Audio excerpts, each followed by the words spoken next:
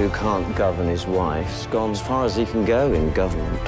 You are depraved, a woman without honour, and this is what you want.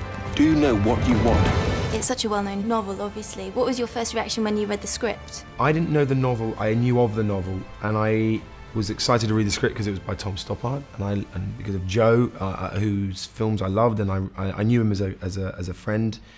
And the script was so elegant and beautifully spare and subtle, and yet seemed to have such weight and detail. And I liked too that Karenina in particular was not just the bad guy, not just this sort of loveless icicle that had rejected her or given her a loveless marriage, that it was more complicated than that. And I was excited to be in it, yeah. Obviously, this is your third time working with Joe.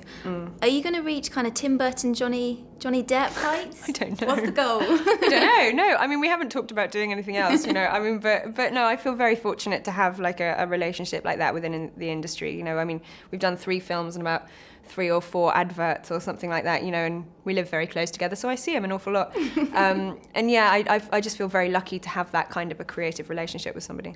And you've been in so many films now and covered so many decades. How was Russia 1870s for you? It was lovely.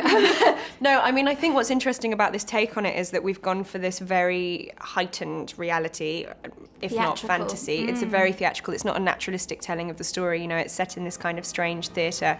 It's incredibly stylised, and I think that was one of the most exciting things about the project. You know, originally when we first started talking about it, it was meant to be a naturalistic telling of it, but as it sort of developed, you know, Joe suddenly went, no, let's do something very different with it. Now, the big twist that you did, of course, is bringing this theatrical element. You came up with that idea quite late on, really, didn't you? Can you tell us a bit about that? It was a bit late.